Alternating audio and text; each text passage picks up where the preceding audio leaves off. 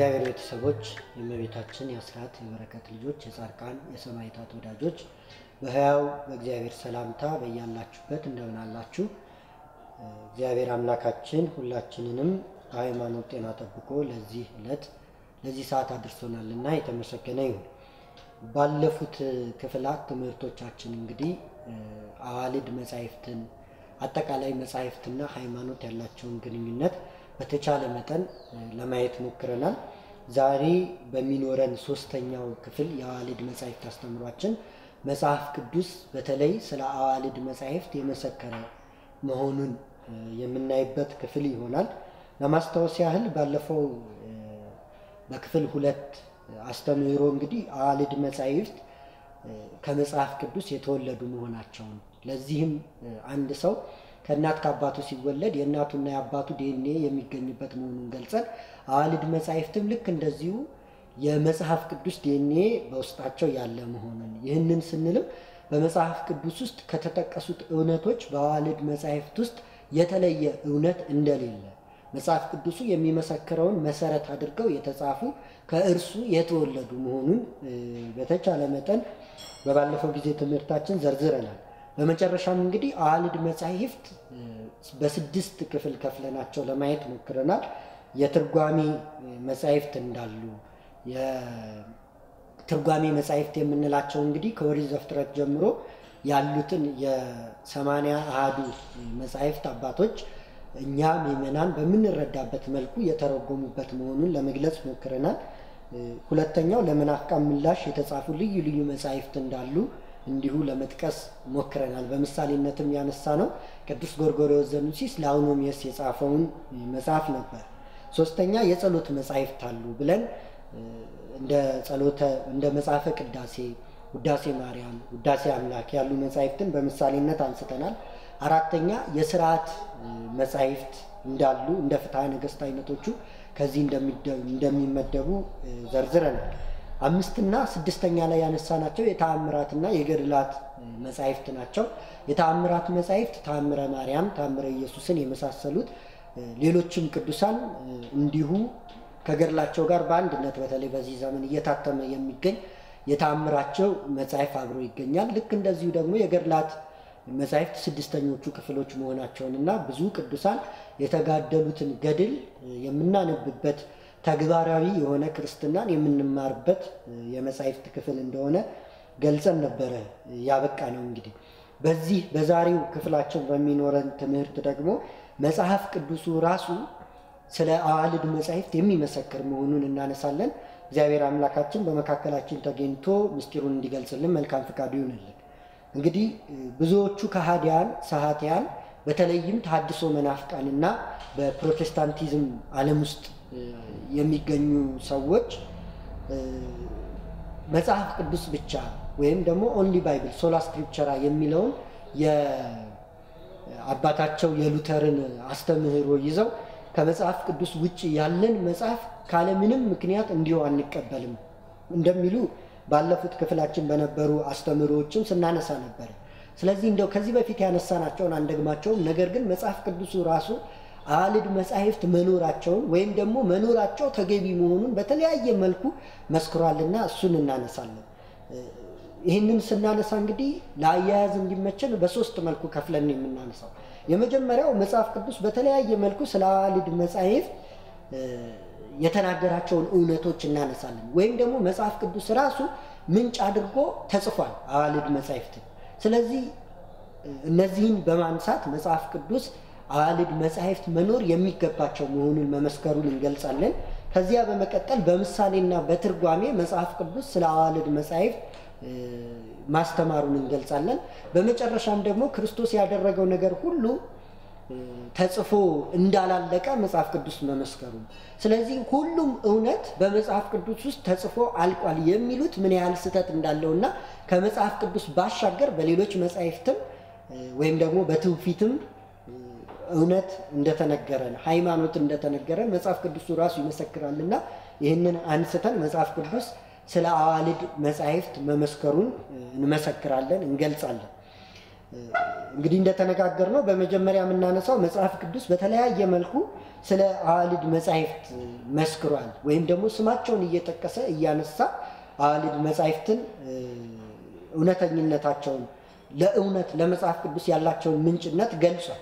ይህንን ስናይ አሁንም በሁለት መልኩ መክፈል ተገቢ ነው። የመጀመሪያው መጽሐፍ ቅዱስ ያልመሰከረውን ታሪክ ወይም ደግሞ ያልተናገረውን ታሪክ አዋልድ መጻሕፍት አልተናገሩም፣ አልመሰከረውም። መጽሐፍ ቅዱስ ግን ጀምሮ ያልጨረሰውን ታሪክ አዋልድ መጻሕፍት ጨርሰውታል። ይህንን ራሱ መጽሐፍ ቅዱስ እነዚህ ላይ ታገኙታላችሁ እነዚህን ታሪኮች ብሎ የጠቀሳቸው አዋልድ መጻሕፍት አሉና እነሱን እናነሳለን። በሁለተኛ ደረጃ አዋልድ መጻሕፍትን ምንጭ አድርጎ መጽሐፍ ቅዱሱ ራሱ ተጽፏል። ስለዚህ እነዚህንም አዋልድ መጻሕፍትን ዘረዝራለን። በዚህ ክፍል እንግዲህ በአጠቃላይ ወደ 9 የሚደርሱ አዋልድ መጻሕፍትን መጽሐፍ ቅዱስ ማንሳቱን እንገልጻለን። የመጀመሪያው የምናነሳው መጽሐፍ የይሁዳ ነገስታት ታሪክ የሚባል መጽሐፍ ነው። የይሁዳ ነገስታት ታሪክ የሚባል መጽሐፍ ከብሉይም ከሐዲስም መጽሐፍት ውስጥ የለም። ግን መጽሐፍ ቅዱስ ስለዚህ መጽሐፍ አማናዊነት እውነተኝነት መስክሮ እንደውም እርሱ ጀምሮ ያልጨረሰውን ታሪክ በዚህ መጽሐፍ ላይ ታገኙታላችሁ ብሎት እናገኛለን። አንደኛ ነገሥት ምዕራፍ 14 ቁጥር 29 ላይ የቀረው የሮብዓም ነገር ያደረገውም ሁሉ በይሁዳ ነገስታት ታሪክ መጽሐፍ የተጻፈ አይደለምን ብሎ ጠይቋል። ስለ ሮብዓም ገለጸ። ስለ ሮብዓም ብቻ አይደለም ስለ ሌሎች ነገስታትን በደንብ ገለጸና ከዚህ በላይ ግን መዘርዘሩን አስፈላጊ አድርጎት አልዘረዘረውም። በዚያው ላይ ግን አታንብቡት ወይም ደግሞ ማወቁ አስፈላጊ አይደለም አላለም። ከዚህ ባለፈ ያለው እኔ ከዘረዘርኩት ተጨማሪ ያለውን የይሁዳ ነገስታት ታሪክ መጽሐፍ ላይ ታገኙታላችሁ፣ በዚያ ላይ የተዘረዘረ ነው ብሎ በመጽሐፉ ላይ ያለውን እውነት መሰከረ። የይሁዳ ነገስታት ታሪክ የሚለው ከ81ዱ መጻሕፍት ወይም ተቃዋሚዎች እንደሚያነሱት ከ66ቱ መጻሕፍትም የሚደመር አይደለም ከአዋልድ መጻሕፍት እንጂ። መጽሐፍ ቅዱስ ግን በዚህ መልኩ መስክሮለታል ማለት ነው። ሌላኛው የታሪክ መጽሐፍ እንዲሁ የሚነሳው የሰለሞን ታሪክ መጽሐፍ ነው። ይህንን በነገሥት 11 ቁጥር 41 ላይ እናገኘዋለን። የቀረው የሰሎሞን ነገር ያደረገውም ሁሉ ጥበቡም እነሆ በሰሎሞን ታሪክ መጽሐፍ ተጽፏል ይላል። ስለዚህ የሰሎሞን ታሪክ መጽሐፍ የሚባል መጽሐፍ ነበረ ማለት ነው። ይህም ቁጥሩ ከአዋልድ መጻሕፍት ነው። መጽሐፍ ቅዱስ እንግዲህ እንዲህ ባለ መልኩ ስለዚህ መጽሐፍ መስክሯል። ሌላም የእስራኤል ነገስታት ታሪክ መጽሐፍ ይላል። ይህንን ከይሁዳ ነገስታት ታሪክ መጽሐፍ በምን እንደሚለይ በእርግጥ ጥናት ያስፈልገዋል። ግን ርዕሱ የሚለው እንዲህ ነው፣ የእስራኤል ነገስታት ታሪክ መጽሐፍ ብሎ ነው የሚገልጸው። ይህንንም በአንደኛ ነገሥት ምዕራፍ 14 ቁጥር 19 ላይ የምናገኘው ነው። የቀረው የኢዮርብዓም ነገር እንዴት እንደተዋጋ እንዴትም እንደነገሰ እነሆ በእስራኤል ነገስታት ታሪክ መጽሐፍ ተጽፏል ብሎ ይገልጸዋል። ይህንኑ እንደገና አንደኛ ነገሥት ምዕራፍ 14 ቁጥር 29 ላይ ተረግሞ እናገኘዋለን። እንዲሁ ሁለተኛ ዜና መዋዕል ምዕራፍ 20 ቁጥር 24 ላይ ኢዩ የተባለውን ሌላ ሰው ታሪክን ይህ መጽሐፍ እንደያዘና በውስጡ የሚገኘው የኢዩ ታሪክ መጽሐፍ ተብሎ እንደተገለጸ እና በዚያ መጽሐፍ ላይም ተጨማሪ ታሪኮችን ማግኘት እንደሚቻል መጽሐፍ ቅዱሱ የመሰከረው ነው። ሌላኛው አራተኛው ከአዋልድ መጻሕፍት የምንጠራው የናታን ታሪክ የሚባለው ነው። የናታን ታሪክ መጽሐፍ ይህንን ሁለተኛ ዜና መዋዕል ምዕራፍ 9 ቁጥር 29 ላይ ገልጾታል። የቀረው ፊተኛውና ኋለኛው የሰሎሞን ነገር በነቢዩ በናታን ታሪክ ብሎ በናታን ታሪክ እንደተጻፈ ይገልጽልናል። ከዚህ ጋር እንደውም ሁለት ሌሎች መጻሕፍትን ገልጾልናል። የናታን ታሪክ ብለናል። በአምስተኛ የምናነሳው ትንቢተ አህያ የሚባለው መጽሐፍ፣ በስድስተኝነት የምናነሳው ራእየ አዶ የሚባለው መጽሐፍ። ትንቢተ አህያ የአህያ ትንቢት ነው። አህያ የተባለ ሰው ነበርና የእርሱ ትንቢት ነው። ራእየ አዶ ደግሞ አዶ ያየው ራእይ ነው። የአዶ ራእይ ልክ የዮሐንስ ራእይ እንደምንለው የአዶ ራእይ የሚባል አለ። ትንቢተ ኢሳይያስ ትንቢተ ኤርምያስ እንደምንለው ደግሞ ትንቢተ አህያ የሚባል መጽሐፍ አለ ማለት ነው። ስለነዚህ ቅድም በጠቀስነው ጥቅስ ላይ ሁለተኛ ዜና መዋዕል ምዕራፍ 9 ቁጥር 29 ላይ ከናታን ታሪክ መጻሕፍት ጋር እንዲህ በአንድነት አንስቷቸዋል። የቀረው ፊተኛውና ኋለኛው የሰሎሞን ነገር በነቢዩ በናታን ታሪክ ከሰሎሞናዊውም በአህያ ትንቢት ስለ ናባጥም ልጅ ስለ ኢዮርብዓም ባየም በባለ ራእዩ በአዶ ራእይ የተጻፈ አይደለምን ሲል ይጠይቃል። ስለዚህ መጽሐፍ ቅዱሱ መተረክ ያለበትን መንገር ያለበትን ተርኮ ነግሮ በመጨረሻ ላይ ግን የቀረውን ትንቢት የቀረውን ራእይ የቀረውን ታሪክ በእነዚህ መጻሕፍት አማካኝነት እንድንገነዘበው ጠቁሞናል ገልጾልናል ማለት ነው። እኚህን መጻሕፍት እንዲሁ እንድናነበው መጠቆም መግለጽ ብቻ ሳይሆን ግን መጽሐፍ ቅዱስ ምንጭ አድርጓቸው እንደተጻፈ በእውነት መገንዘብ ያስፈልጋል። በኋላ ላይ በተለይ በመናነሳው መጽሐፍ ይሄን በግልጽ እናገኘዋለን። ሰባተኛው የምናነሳው ትንቢተ ሽማያ የሽማያ ትንቢት የተባለ መጽሐፍ ነው። ሁለተኛ ዜና መዋዕል ምዕራፍ 12 ቁጥር 15 ላይ የሮብዓምም የፊተኛውና የኋለኛው ነገር በነቢዩ ሽማያና በባለራእዩ በአዶ የትውልድ ታሪክ መጽሐፍ የተጻፈ አይደለምን ብሎ ይገልጻል። የሽማያ ትንቢት የሚባል መጽሐፍ አለ ማለት ነው። ይህንን መጽሐፍ ምንጭ አድርጎ ጽፎታል።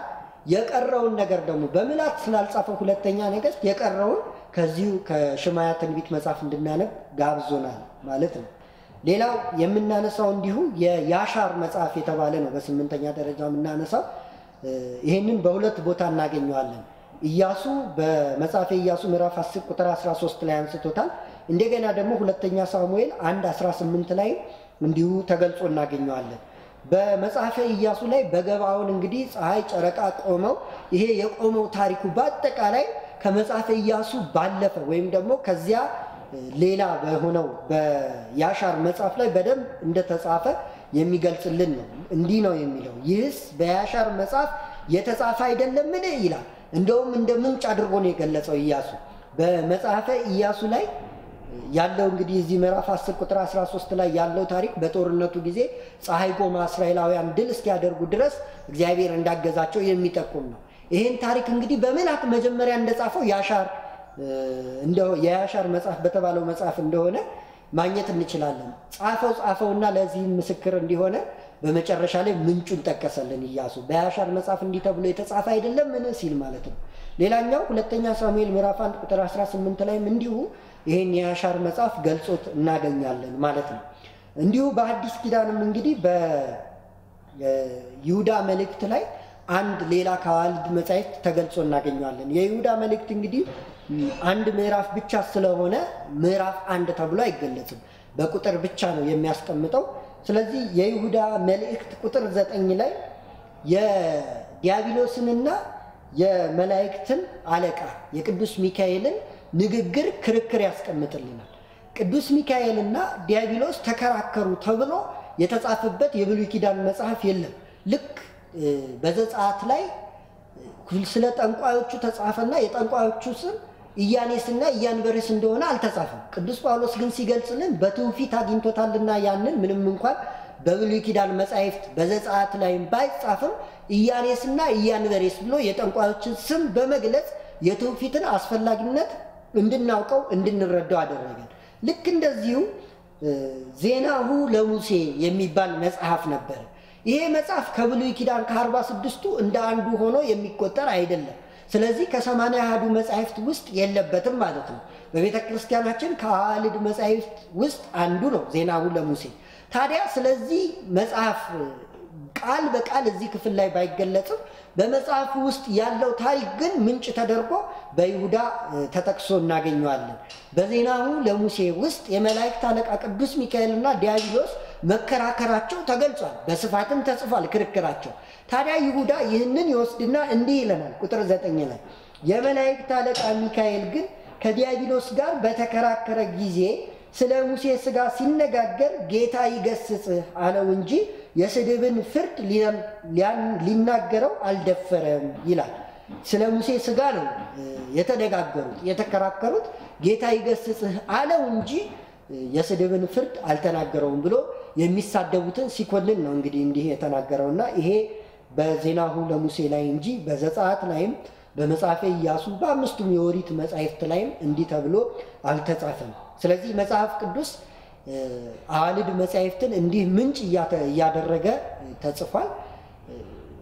እንደገና መጽሐፍ ቅዱስ ጠቁማቸዋል። አዋልድ መጻሕፍትን እንድናነባቸው በዚህ መልኩ ገልጿቸዋል። መጽሐፍ ቅዱስ እንዲህ እየገለጸ እኛም እንቃወም ከሆነ ደግሞ ምን ያህል ስህተት ውስጥ እንደሆንን በእውነት የተሳሳትን ሰዎችም ከዚህ ልንረዳ ያስፈልገናል ማለት ነው።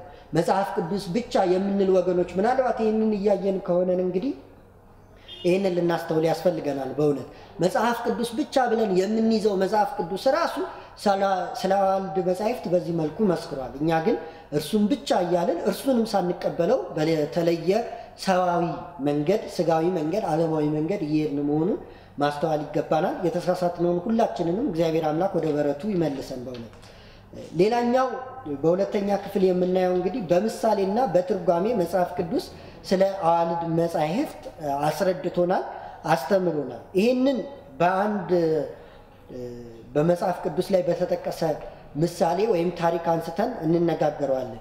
የሉቃስ ወንጌል ምዕራፍ 10 ከቁጥር 30 ጀምሮ የደጉ ሳምራዊን ታሪክ እናገኛለን። አንድ ሕግ አዋቂ ነኝ መጽሐፍን ጠንቅቄ አንብቤያለሁ የሚል የሕግ አዋቂ ነኝ ባይ ተከራካሪ ወደ ክርስቶስ ቀርቦ ክርስቶስን ባነጋገረው ጊዜ ክርስቶስ ስለ ባልንጀራ፣ ስለ ደግ ባልንጀራ፣ ስለ ጥሩ ባልንጀራ ሰው ሲነግረው ነው ይህን ምሳሌ ያመጣው። ሁላችንም እንደምናውቀው ንባቡን እንየውና እንዴት ስለ አዋልድ መጻሕፍት የሚያስተምር መሆኑን አብረን የምንገልጸው ይሆናል። ከቁጥር 30 ጀምሮ እንዲህ ይላል። ኢየሱስም መልሶ እንዲህ አለ፣ አንድ ሰው ከኢየሩሳሌም ወደ ኢያሪኮ ወረደ፣ በወንበዴዎችም እጅ ወደቀ። እነርሱም ደግሞ ገፈፉት፣ ደበደቡትም፣ በሕይወትና በሞት መካከልም ትተውት ሄዱ። ድንገትም አንድ ካህን በዚያ መንገድ ወረደ፣ አይቶትም ገለል ብሎ አለፈ። እንዲሁም ደግሞ አንድ ሌዋዊ ወደዚያ ስፍራ መጣና አይቶት ገለል ብሎ አለፈ። አንድ ሳምራዊ ግን ሲሄድ ወደ እርሱ መጣ፣ አይቶትም አዘነለት። ቀርቦም ዘይትና የወይን ጠጅ በቁስሎቹ ላይ አፍስሶ አሰራቸው፣ በራሱ አህያም ላይ አስቀምጦት ወደ እንግዶች ማደሪያ ወሰደው፣ ጠበቀው። በማግስቱም 2 ዲናር አውጥቶ ለባለቤቱ ሰጠና ጠብቀው፣ ከዚህም በላይ የምትከስረውን ሁሉ እኔ ስመለስ እከፍልሃለሁ አለው ይላል። ስለ ቃሉ አምላካችን ልዑል እግዚአብሔር የተመሰገነ ይሁን። በዚህ ታሪክ ላይ እንግዲህ በዚህ ምሳሌ ላይ የምናገኘው አንድ ሰው በመንገድ ላይ ሳለ ተደብድቦ ወደቀ። ደብዳቤ አለ፣ ተደብዳቤ አለ። በመንገድ ላይ ሌሎች ያለፉ ሰዎች አሉ። ይህን ሰው ሊያድኑ አልወደዱም ወይም ደግሞ አልቻሉም። አንድ ደግ ሳምራዊ ሲመጣ ግን አገኘው፣ ምሕረት አደረገለት፣ ይዞት ወደ እንግዳ ማረፊያ ወሰደው፣ እዛ ተንከባከበው፣ ጠበቀው። በኋላም በማግስቱ ጠባቂ ሲመጣ ለጠባቂው በአደራ አስረከበው። በአደራ ሲያስረክበው 2 ዲናርን ሰጠው። ከዚህ በላይ የሚያስወጣን ሁሉ እኔ እከፍላለሁ፣ ስመለስ እከፍላለሁ፣ ዳግመኛ ስመጣ እከፍላለሁ ብሎት እንዲሄደ የምናገኝበት ታላቅ ምስጢር ያለው ታሪክ ነው። በእውነት በዚህ ታሪክ ላይ ተደብዳቢ የተባለው የወደቀው፣ የተጎሳቆለው፣ የታመመው፣ የቆሰለው ሰው የሰው ልጅ ነው፣ ወይም ደግሞ አዳም፣ የአዳም ዘር በሞላ ነው እንደዚያው ነው። ደብዳቢ ወንበዴ የተባለው ደግሞ ዲያብሎስ ነው። ዲያብሎስ አዳምን ማሳቱ ሲገለጽ ነው። ልክ ደጉ ሳምራዊ በመንገድ ሳለ ወንበዴ መጥቶ ደበደበው እንደተባለ ማን ነው አዳምን በሕይወት መንገድ ላይ ሳለ ዲያብሎስ መጣና ደብድቦት መንገድ ላይ ጥሎት አቁስሎት ከባህሪው ተጎሳቅሎ ወድቆ የቁም ሞትን ሞቶ በኋላ ላይ የመጡት ካህናትም እንዲሁ ዝም ብለው እያለፉት እነርሱም ከሕመሙ ውስጥ ናቸውና ጽድቃቸው እንደ መርገም ጨርቅ ሆኖ ነቢዩ ኢሳያስ እንደገለጸው ማንም ሊያድነው ማንም ሊፈውሰው ቁስሉን ሊያብስለት የቻለ አልነበረም። በኋላ ላይ ግን ደጉ ሳምራዊ የተባለ ክርስቶስ መጣ። ክርስቶስ በመጣ ጊዜ ይህን ሰው ቁስሉን አበሰለት፣ ተንከባከበው፣ በራሱም አህያ ላይ ወሰደው ወደ ቤተ ክርስቲያን፣ እዚያ አስቀመጠው። ክርስቶስ ወደዚህ ምድር እንግዲህ መጥቶ ከመቤታችን ከስጋዋ ስጋ ከነፍሷ ነፍስን ነስቶ ተወልዶ የሰውን ልጅ ኃጢአቱን አጠፋለት፣ በደሉን አጠፋለት፣ ሞቱን አጠፋለት፣ ሞቱን በሞቱ ድል ነሳለት። በአካለ ስጋ ሲለይም እርሱ ራስ ለሆናት አካሉ ለሆነችው ለቤተ ክርስቲያን የሰውን ልጅ አደራ ሰጠ። እርሱ ያደረገውን ድህነት ቤተ ክርስቲያን የምትፈጽመው ስትፈጽመው የምትኖር ናትና ይህም በስጋው ደሙ ይረጋገጣል። ስጋዬን የበላ ደሜን የጠጣ እኔ በእርሱ እኖራለሁ እርሱም በእኔ ይኖራል ብሏል ዮሐንስ 6 ከቁጥር 50 ጀምሮ ስናነበው። ስለዚህ በቤተ ክርስቲያን ውስጥ ያለ ሰው ምንም እንኳን የተጎሳቆለ ቢሆንም እንኳን እግዚአብሔር በዚህ መልኩ ረድቶታል። ክርስቶስ በዚህ መልኩ ቁስሉን አብሶታልና አደራ በተቀበለችው በምትጠብቀን በቤተ ክርስቲያን ውስጥ ነው ያለው ማለት ነው። ስለዚህ እንግዳ ማረፊያ የተባለችው ቤተ ክርስቲያን ነች። በኋላ ላይ በማግስቱ የተባለው ክርስቶስ በሚሄድበት ጊዜ የተገኘው በቤተ ክርስቲያን የነበረው ጠባቂ ተብሎ የተገለጸው ደግሞ የቤተ ክርስቲያን ሊቃውንት፣ መምህራን፣ ካህናት ናቸው። የሰው ልጅ በኃጢአት ጎስቁሎ ወድቆ በመጣ ጊዜ በቤተ ክርስቲያን ውስጥ ያሉ ካህናት በቤተ ክርስቲያን ውስጥ ያሉ መምህራን ሊቃውንት ብሉይን ሐዲስን ክርስቶስ 2 ዲናር ሰጠ የተባለው ብሉይና ሐዲስ ናቸው እርሱን ይዘው የሰው ልጅ ይፈውሱታል የሰው ልጅ ያድኑታል በንስሐ ህይወቱን መልሰው ያድሱለታል ለማለት ነው ግን ክርስቶስ 2 ዲናር ብቻ ሰጥቶ አልሄደም ከዚህም ውጪ ሌላ የሚያስፈልግ የሚያስወጣ ነገር ካለ ተጨማሪውን ነገር እኔ ዳግም በመጣበት ጊዜ እከፍልሃለሁ ነው ያለው ልክ ይሄ ማለት ምን ማለት ነው ብሉይን ሐዲስን ጠቅሰ የማይረዱ ለአቅመ መረዳት ያልደረሱ ከሆነ መጻሕፍትን እየተረጎሙ የተገለጸልህን ምስጢር እያስረዳ የገድላትን የተአምራትን መጻሕፍት እየጻፍ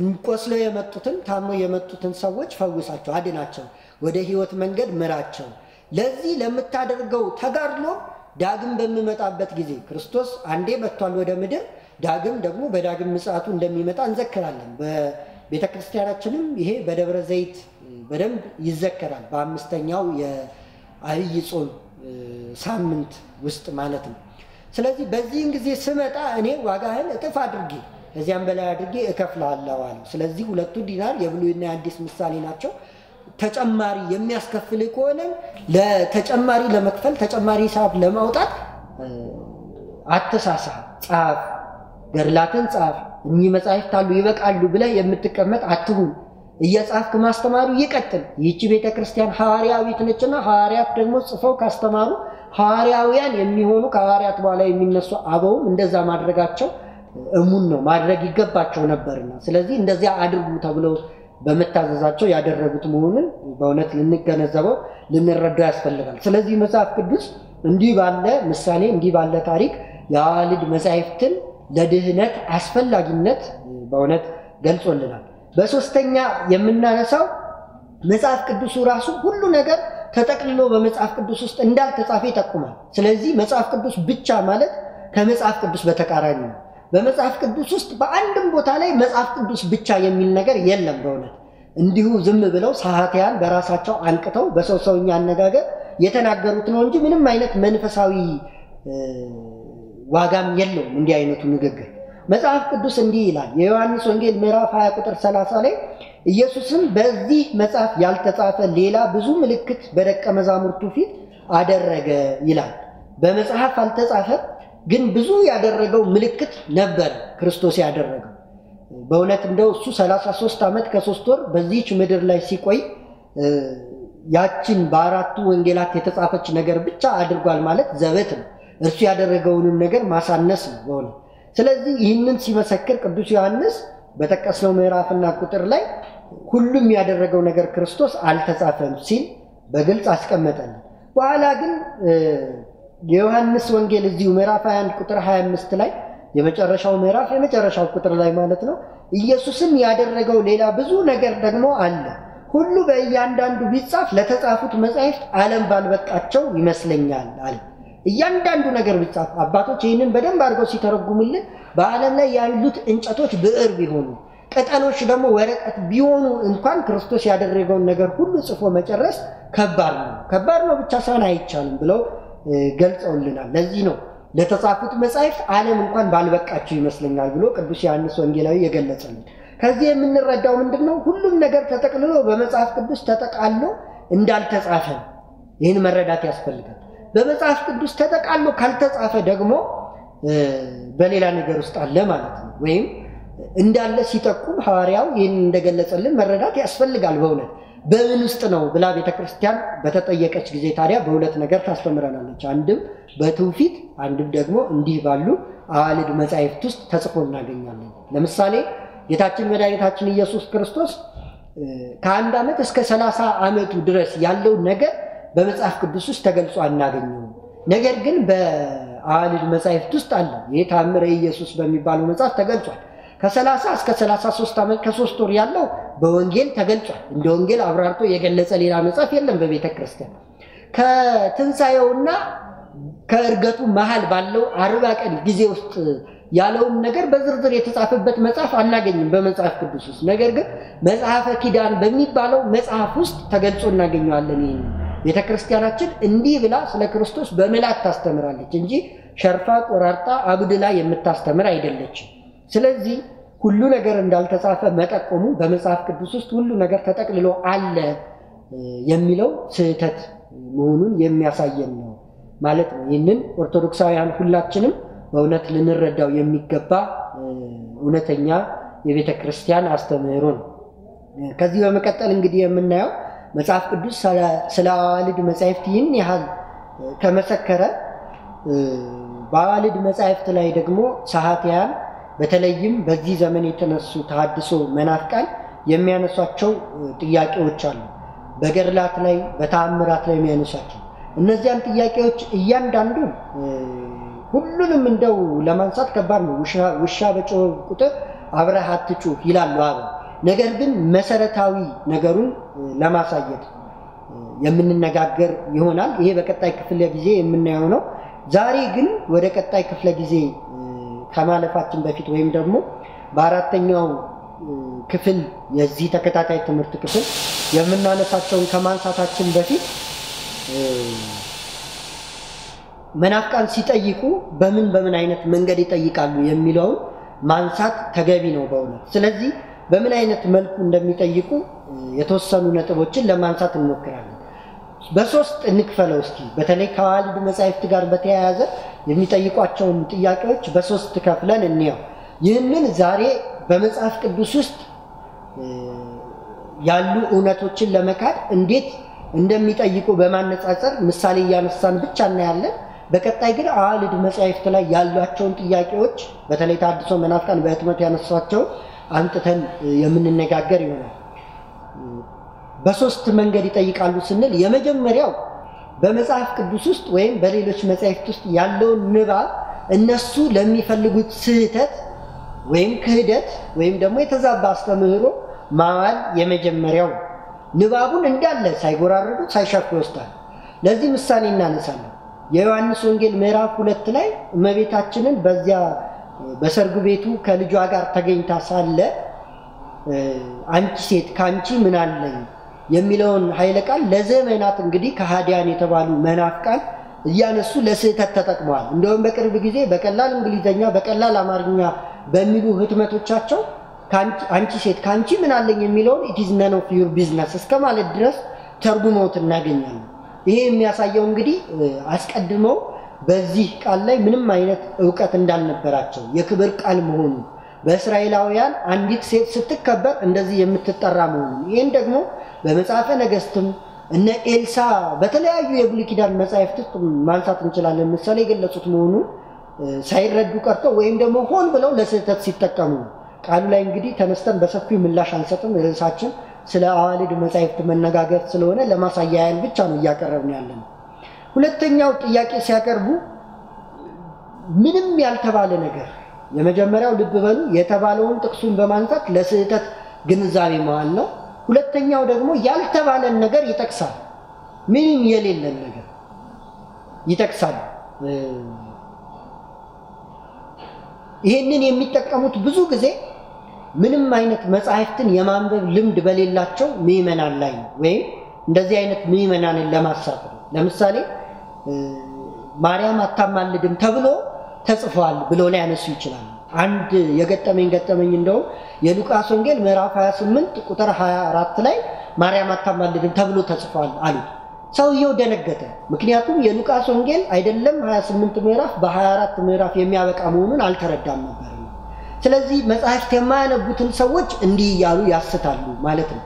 ሌላኛው በሶስተኛ መልኩ የምናገኘው ያጠያየቅ ስልታቸው የማሳሳት ስልታቸው ደግሞ በጥቂቱም ቢሆን የለመድናትን ጥቅስ ቀየር አድርገው ለነሱ እንድትመች አድርገው ያቀርቡልናል። ቃሉ አዲስ ስላልሆነ እኛም እንዲህ ተብሎ ተጽፏል ለካ ብለን እንድንገነዘበው እንሆናለን። ለምሳሌ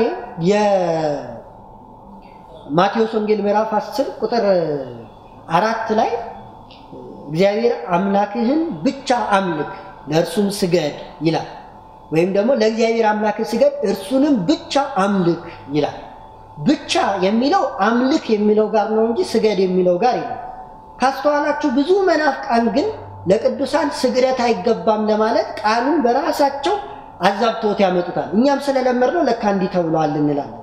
እና እነሱ ሲያነሱ ብቻ ስገድ እርሱንም አምልክ ተብሏል ይሉታል። ግን ብቻ ስገድ አይልም፣ ብቻ አምልክ እንጂ የሚለውና እንዲህ እያሉ ያሳስታሉ። እንደውም አንድ ቦታ ላይ አንዱ መናፍቅ አንዱን ምዕመን እንዲህ ብሎ ጠየቀው። ያ የተጠየቀው ምዕመን በጣም ደንግጦ ነው ጥያቄ ለመምህራን ሲያቀርብ ምሳሌውን በዚያ መልኩ ነውና ያ መናፍቅ ጠየቀው